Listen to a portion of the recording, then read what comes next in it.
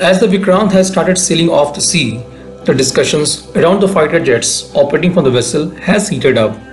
We have been watching many interviews of senior naval officers regarding the same, and the conclusion drawn from all that discussion is that Navy is willing to support indigenous fighter jet, which is Naval Tejas, but they'll be used mainly for training of the pilots rather than full operational mode like MiG-29K. In today's video, we're talking about the possible fighter jets and their numbers that Navy will be operating from INS Vikrant and why Naval Tejas is facing operational challenges as an deck-based fighter jet. Indian Navy is looking to procure 18 Naval Tejas Mk1 jets of FOC, that is Final Operational Clearance Standard. These jets will be used as a trainer jets for naval pilots to sharpen their skills in deck-based landing and takeoff from an aircraft carrier. At present, Indian Navy is using BAE Hawk jets, which does not have capabilities to land and take off from an aircraft carrier. Once the pilot masters the training on BAE Hawk, they will be trained on deck-based landing and takeoff using the Naval Tejas, and then at the end they will be flying the mighty MiG-29K. However, all these 18 Naval Tejas will not be operating all together from the deck. We can expect Vikrant to carry 12 MiG-29K, 8 Naval Tejas and 10 helicopters. These 10 helicopters will be performing different roles. 6 of them will perform anti-submarine warfare load, 2 of them for electronic warfare, and last 2 in surveillance and reconnaissance role.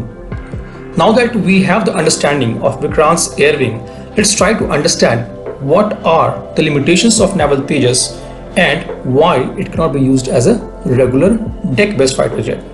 As we know that Vikrant is an aircraft carrier with stow bar in which fighter jets should be able to perform short takeoff from a short and inclined runway with full payload, which we call as ski jump.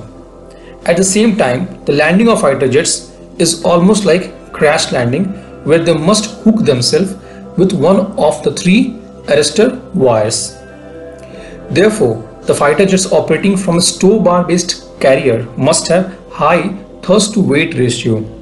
Another point to be noted here is that stow bar carrier must maintain a speed of 20 to 30 knots in order to generate the wind speed required on deck, which is required for the takeoff of the fighter jets. Also, the naval variant of any aircraft needs to have a heavy and sturdy undercarriage because they have to take off from a very small runway and have to literally crash on the aircraft carrier during arrested landing and stop within few seconds, which puts a huge amount of pressure on the undercarriage.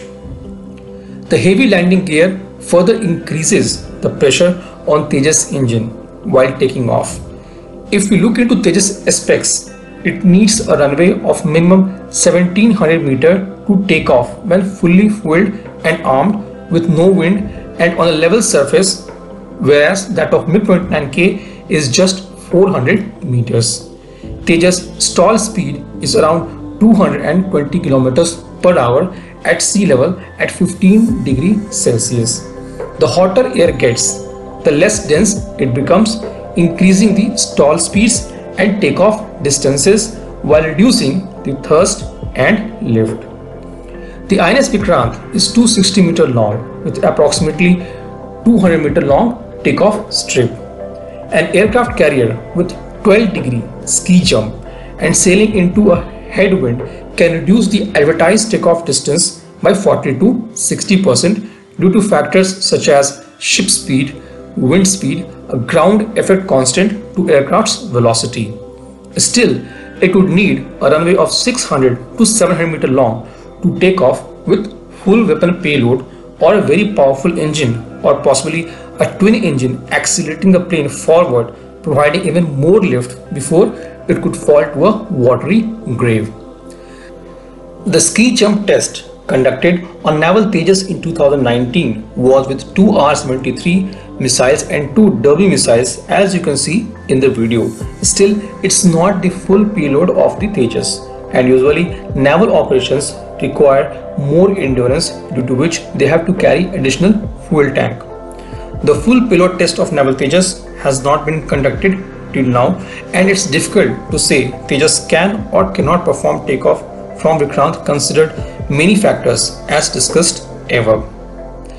If we assume that Tejas is able to take off with full weapon payload, the addition of heavy landing gear would further reduce the weapon and fuel carrying capacity of Tejas.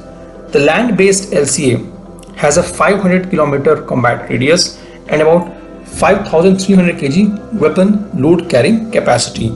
So the naval version will have much lesser combat radius and weapon carrying capacity than it. This is the reason why Naval Tejas cannot be used as a regular deck-based fighter aircraft.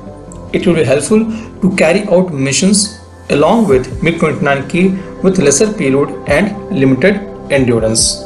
Therefore, Navy will keep them mostly for training of its pilot and if needed for limited operational role. This was today's update. Please let us know what is your views about these in comment section.